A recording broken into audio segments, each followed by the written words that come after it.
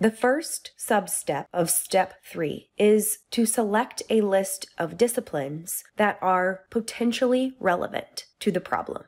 It's important to consider as many disciplines as possible in this initial sub-step. We can confirm the relevance of these disciplines later. So what is a potentially relevant discipline? It's one whose research domain includes at least one phenomenon involved in the problem.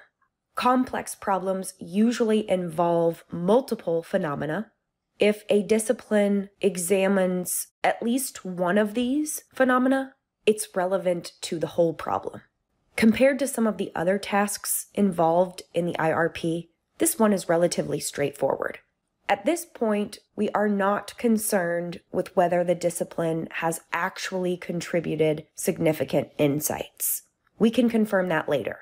For now, we want to try to identify as many disciplines as possible.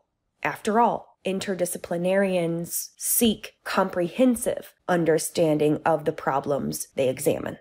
To do this, we are going to focus on both the phenomena of interest as well as the perspectives of the many disciplines that are relevant to the problem.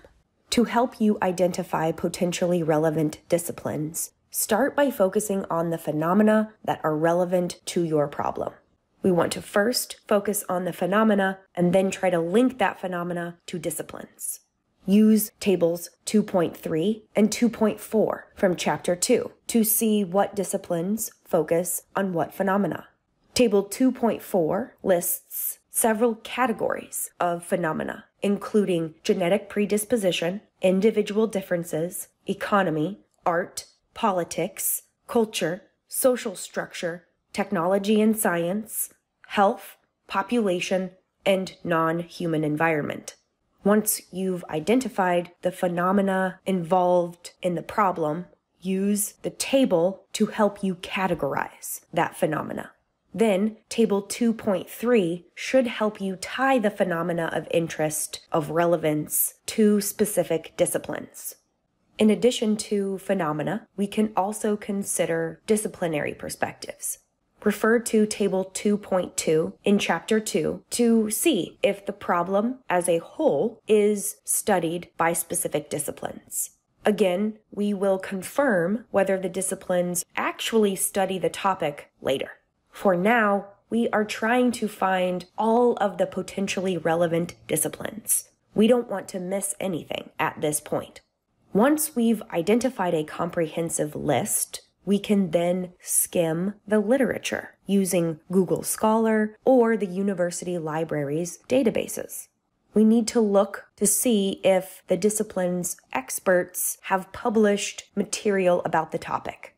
We may want to jot down the sources that appear to make significant contributions to the topic, and we may want to make notes about which disciplines do not appear to study the topic.